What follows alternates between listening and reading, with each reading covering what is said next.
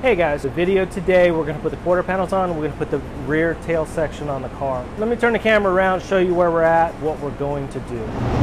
So the wheel wells over here, they've got a couple screws and you can see the one screw there and then there's another one down over there holding them onto the sides. They come that way from Dynacorn, but they're not set properly. So you got to set your quarter panel, and once you set your quarter panel where you want it, you got to let it drop and float, so it will be a nice tight seal up in here when you go to weld it.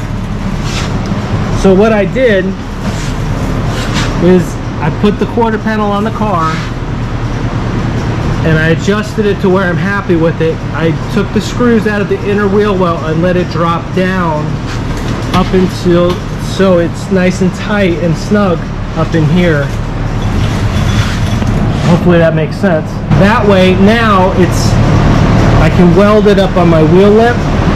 Before, the way it came from Dynacorn, there was about a ½ inch gap from this quarter panel to the inside of that wheel lip, and you'd never get them to weld together.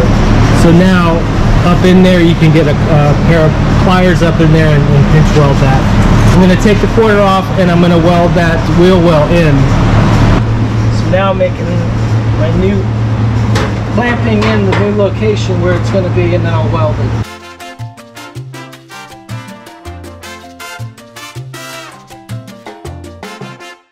So in the inner wheel well, there's going to be extra hair that we're going to have to trim.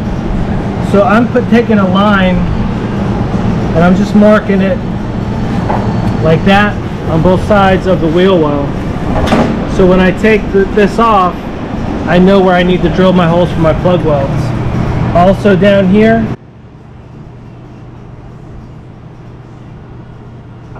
I'm going to have my holes for the plug welds here. And then this flap here is gonna get welded in there as well. So we'll probably have a couple plug welds in this. We'll take that off and just check that.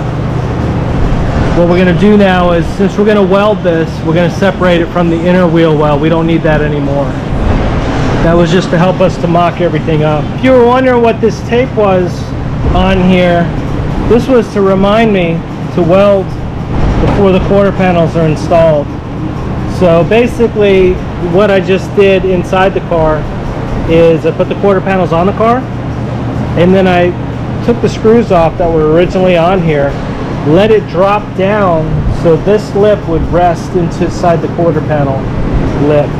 So when I weld those two together, they're nice and tight and close together. So I just did my new screws here and here. Those are my reference screws, so I'll put those back in when I go to tack weld it. But what I'm doing now is I'm going to take out the inner wheel well, because we don't need that anymore. We're going to put tubs in this car. So that's coming out.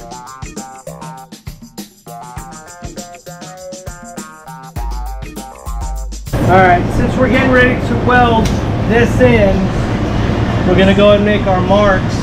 You got to be careful where you're going to weld it. Got a big open space here. We don't want to drill holes there, but basically we're going to weld to this inner lip of the inner rocker panel. So that's what I'm going to set this up here so I can see where that lip is. And I'll make my mark. So I'm going to have my welds here on the inner lip of the rocker panel, and then we're going to go over here to this side here. We're going to clean this off, take all the undercoating and everything off of that. You can see my line where those lines are. Those are where our plug weld holes are going to be. The screw holes, we'll just weld those shut. That's no big deal at all. And then we'll plug weld the panel on right up in here. So now the wheelhouse is in. It's welded in across the top. I got some primer in there to protect the welds. This has not been welded yet, and this has not been welded. But all the plug welds are there, and it's slightly movable in case I need to adjust it with the quarter panel. We're going to put that on now. Before we can put the quarters on the car for the last time, we need to put the doors on the car. I find it easier to put the hinges onto the door frame before putting the door on. It makes it easier for those inside pieces that keep falling down in the cowl. Take your time in getting the door to fit the way you want it, because we're going to use the door to line up the quarter panel. And if you see, I got a piece of cardboard resting probably in the middle of the door. That piece of cardboard is helping me to give a gap, a consistent gap across the bottom of the door. That's just the way I start hanging the door. It's a long process to get it to fit properly. There's a lot of adjustments and a lot of different angles.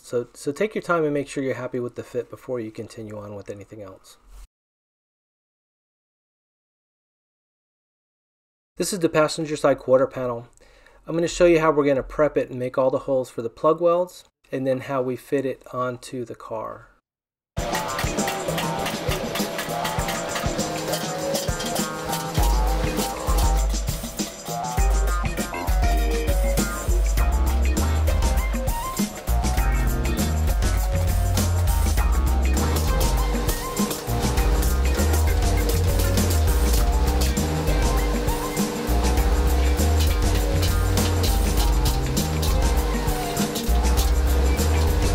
Here's the quarter panel. We're getting ready to put this on the car. So you can see the plug welds. You saw me use the tool to put all the plug welds in it. Put the plug welds down the bottom, up in the wheel well, along the back, and then along the drip rail and the top where it's going to go. So now we're just going to put it on the car.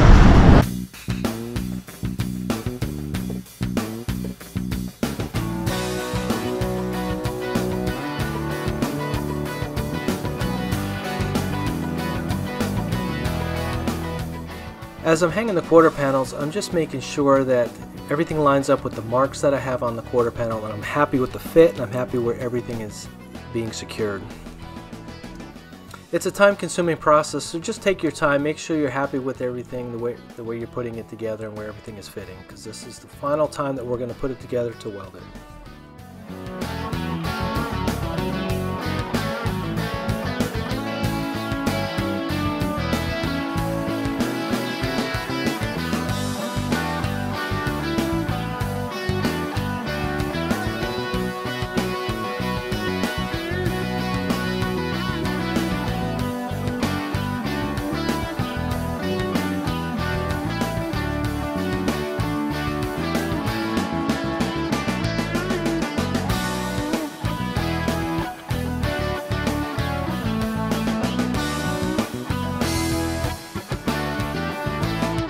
The quarter panels are on, the center section is on, and I just tack weld to keep everything tight.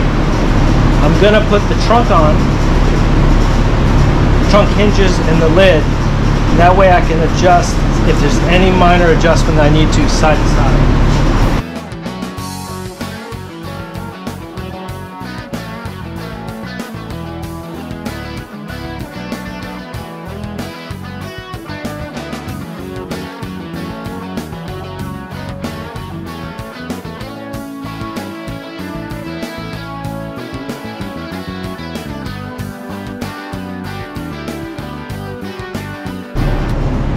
Got the trunk lid on, the new hinges. I always use a pad when I'm putting my trunks on, or hoods, whether it's painted or not, just to protect the edges and everything else. We're dealing with a fiberglass trunk lid, so we definitely got to make sure we take care of the edges.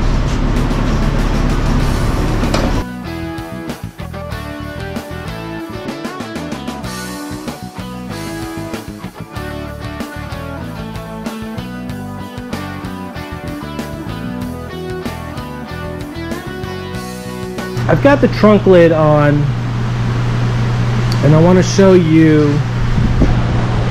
the lines and how it fits. So I had to work very hard to get these lines to get as straight as they are.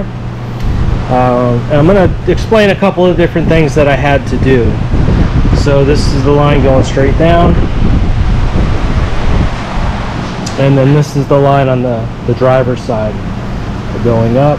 But I want to explain a problem that I was having, and probably a problem that a lot of you are having when you do these conversions. So the side panels went on, and then the quarter panels go on.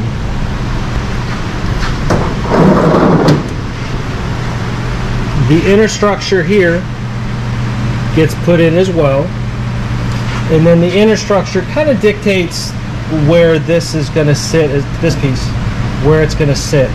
So you have to fine-tune that to get the transition piece flush right here. So this side fit very well, the gap, and you can see that I have it tack welded now. I don't know if you can see that. You'll see a lot of the time, you'll see a lot of lines all over the car and marks. I do these lines to make sure that things line back up. I've got these lines here to correspond with the line up there. So I'm measuring my measurements here. I'm gonna tell you guys what my measurements here are in just a few minutes, a little bit later. But I want to talk about the trunk first. And again, I got my line here to there, and I measured out to make sure I'm getting consistent measurements. So I forget what this was, but I think this was 4 inches out. I'll explain that in a second. And same up top, and that's to give my measurement here to make sure that this is sitting square. One of the first problems that I had was with this piece right here, and the way it fit and the way it came from Dynacorn, this piece came in and kind of went like that. So you kind of got your turn, and then it went out a little bit. And what that did, it makes you want to put this piece at the end of that. I hope I'm making sense to you. But this piece here actually sat further down here. So what the natural tendency to do is to take this piece and move it down. And you can see these lines were actually straight across at one point. And that's when this had this little kind of turn right here. So what I did is I folded that metal up under there and just tapped it in and bent that down just a little bit. We're going to metal finish that, and you're never going to notice it because it's going to be welded. But what that did, and then the piece underneath, I was able to slide this up. I don't know, I guess you can see it's about 1/4 of an inch, 1/8 of an inch, something like that. But when I measured from there to there on this side, it was longer than there to there on that side, and it was not sitting square. So I knew I knew this had to move for the window opening. Prior to that, when I tried to align everything and put the trunk on the car, the trunk had to sit further back here, so this gap was getting affected. And then this gap right here on the back side of the car was very, very tight, right here in the corner. And again, that's because the trunk, instead of sitting straight, was tilted like this, so the gap was not straight, it was sitting like that. So by fixing that corner, moving that piece up, gave the trunk lid a chance to go up a little further. I was able to get the top section to fit well, because obviously you're pulling the quarters in tight to this piece here. You don't have a whole lot of options. They got to be tight on both sides. That dictates your opening here. I was having a heck of a time trying to get the trunk lid to fit the car, because basically, and it did it on both sides, but this side was more dramatic. It literally, the quarter panel came down and then went in like this. The trunk lid was hitting this corner, it wouldn't even close.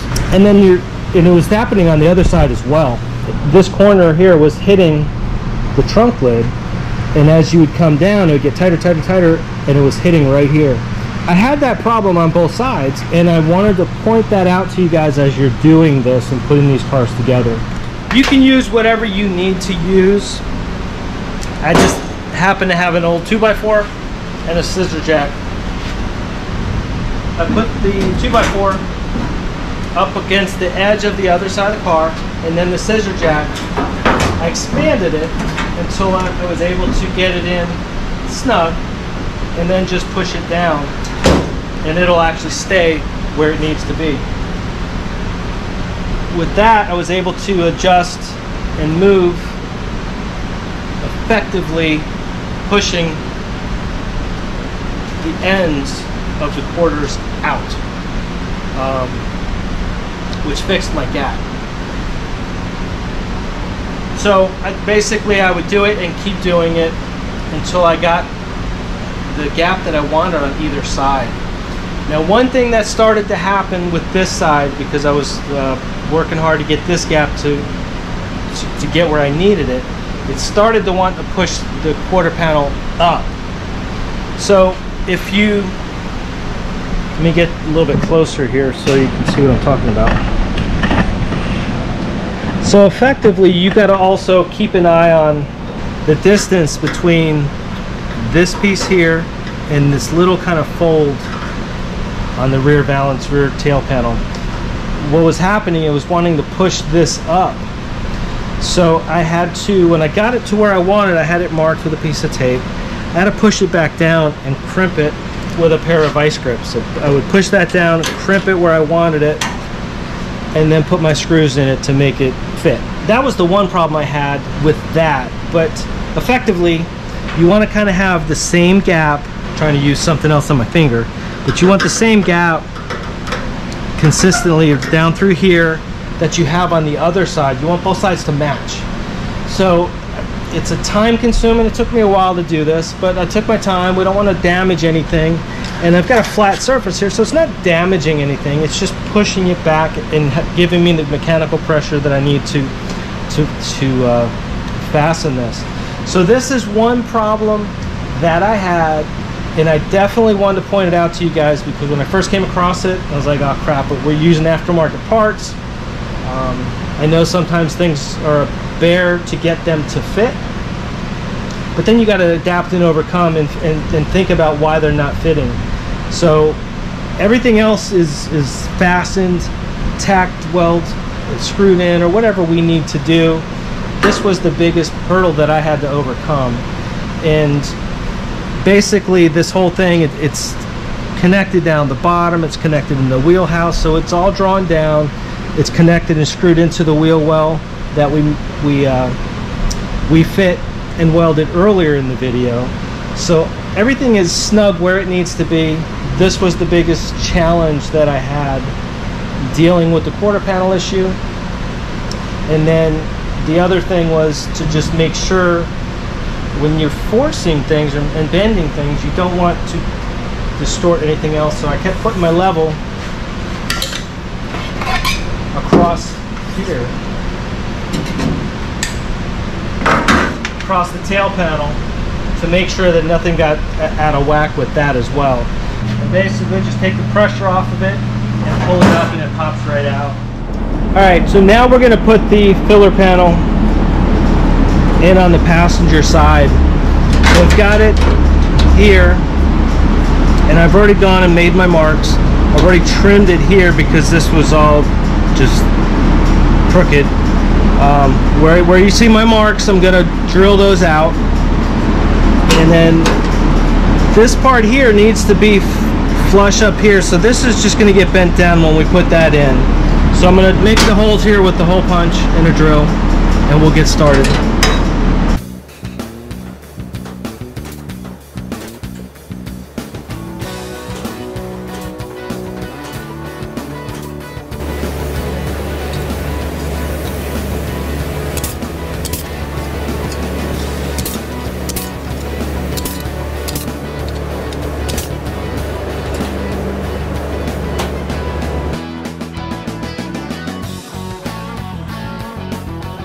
I'm using a file to deburr the bottom side where I drilled the holes. You always got to remember to do that because those metal filings will push it out and cause a small gap.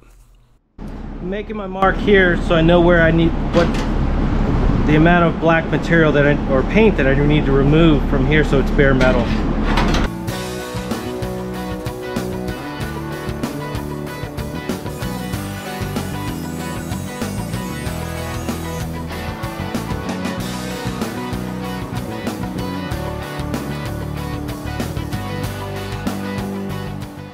Here I'm using a weld-through primer to protect the bare metal. It dries very quickly, but it does help protect the bare metal in between the overlap.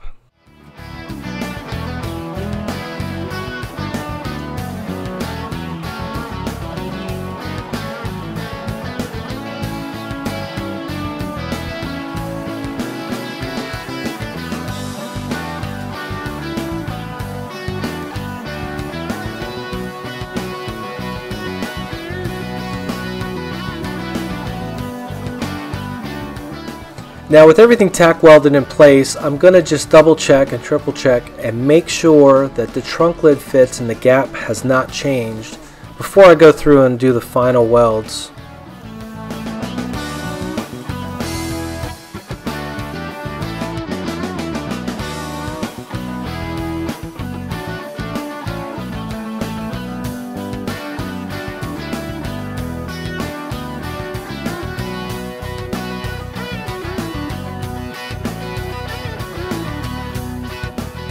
Now this upper section here, I'm just tapping that down and folding it over.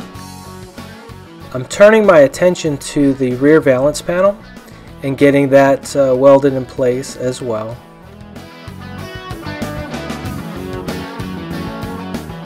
Now I'm starting to focus in on the lower quarter panels and the back section of the quarter panel.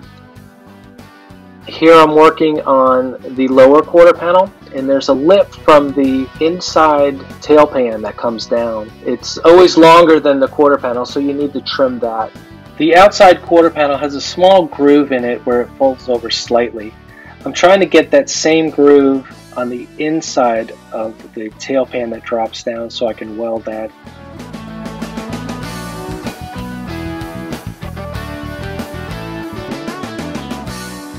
This section of the tail panel here always sticks out further than it needs to. And on both sides here, I'm grinding them down enough for the rear valance panel to sit flush. If these are sticking out and protruding too far, it's going to push the rear valance panel out and you'll never get it to sit flush with the quarter panels.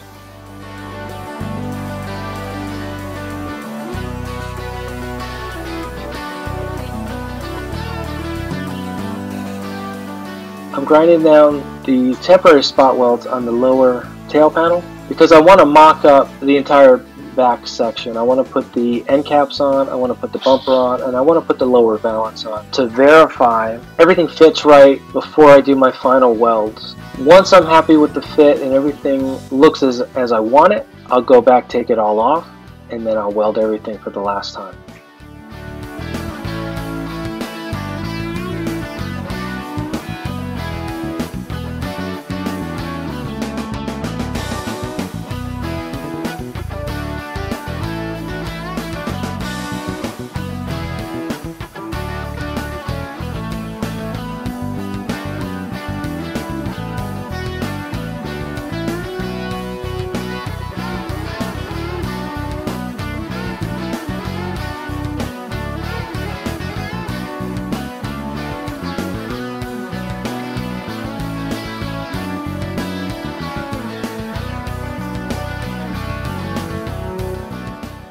Now that I'm happy with the fit, it's time to start welding it all together.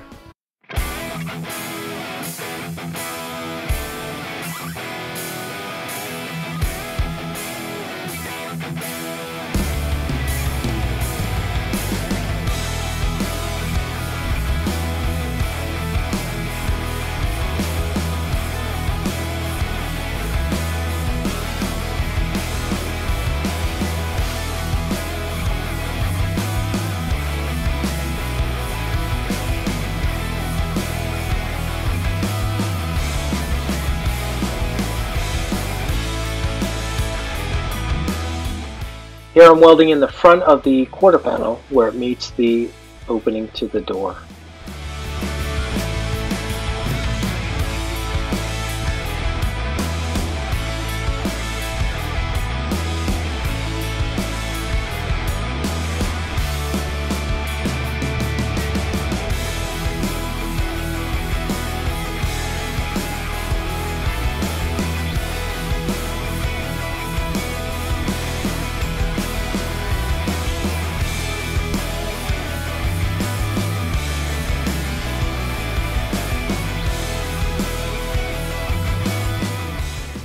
Both of the inner vents need to be welded to the inner frame, and that's what I'm doing here on the driver's side.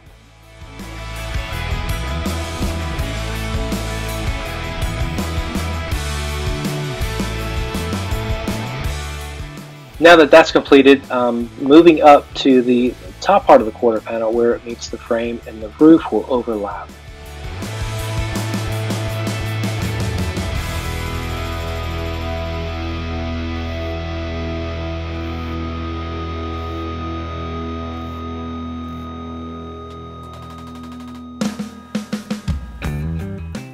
This is the driver's side inner wheelhouse, and I'm welding it to the outer rocker right now, and then I'll be welding it to the inner rocker as well.